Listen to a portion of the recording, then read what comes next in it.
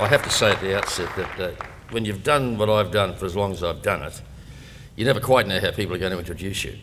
And David and Brett, between them, failed today to join a long line of dopes who say George Negus is the sort of person who doesn't need an introduction and gives you one. But what they left out, I'm sorry, David, I have to bring this up. My therapist told me I'd feel better. You didn't mention I'm also a rapidly ageing sex symbol. That's... Queensland, when I grew up, was a great place to live, but you wouldn't want to think there, that sort of place. But the three things that we were told you must never, ever talk about were sex, religion and politics. Why? Oh, it makes bad friends. What they never told us was what made good friends. And by the ripe old age of about 18, I realised the only things worth talking about, sex, religion and politics. And I haven't stopped talking about them since. In fact, I make a living out of it.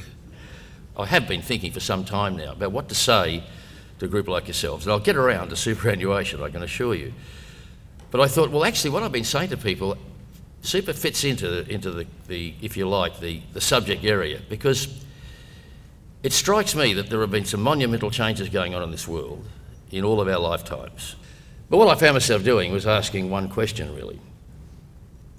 And the question is, why?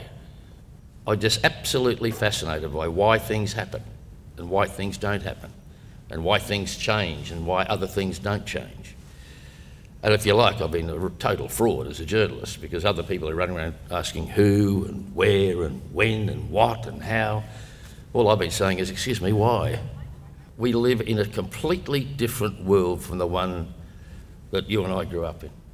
Completely different, and completely different from the one 25, if you've got 25-year-old, I've got two boys in their 20s. Half the time they don't know what I'm talking about because the world has changed so much. On the other hand, they know so much more about what's happened in the last 25 years, we should be listening to them. You think of the three of the most important words that I wouldn't have used 25 years ago. Google, blog, and Twitter. Now Google, what genius came up with the word Google? It sounds like a baby choking on a pharynx. Twitter. Yeah, we're all old enough to know you were called a twit, that means you're an idiot. That's why I think they're calling it tweeting, not twitting, because we know what twit really means.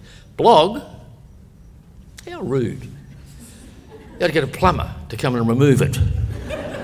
A blog. And they're three of the most important words in the planet. Yeah. Where your being here today is concerned, I think it's absolutely true for me to be able to say that 25 years ago, now I'm again been around long enough to remember when the Whitlam government introduced the whole idea of a national superannuation scheme. Right? I can remember 1993, I think it was, when the Keating government made it compulsory that employers take the 9%, or you get 9% from them. And now it's still a debate about what it should be. But 25 years ago, it was super what? What's superannuation?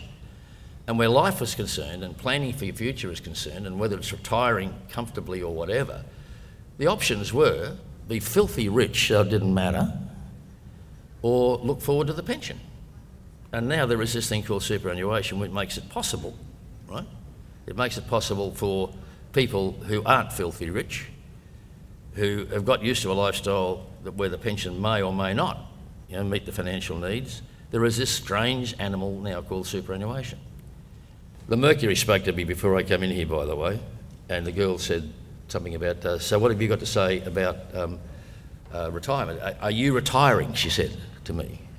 And I said, that is one of the few words that's not been used to describe me, retiring. I've never been described as a retiring sort of a person. But I knew what she meant.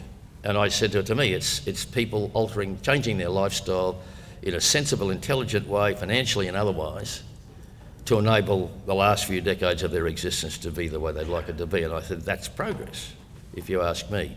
However, when it comes to the ageing process, I subscribe to that well-known Scottish philosopher's adage, Billy Connolly.